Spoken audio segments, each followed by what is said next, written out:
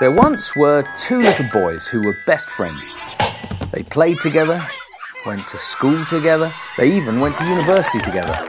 They were inseparable, until their careers took them in very different directions. One became a lawyer, the other a criminal. As one was promoted to a judge, the other disappeared deeper and deeper into a life of crime.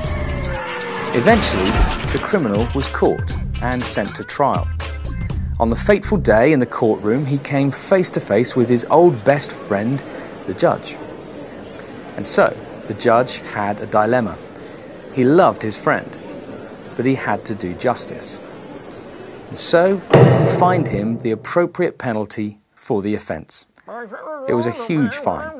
There was no way he could ever afford to pay what he owed.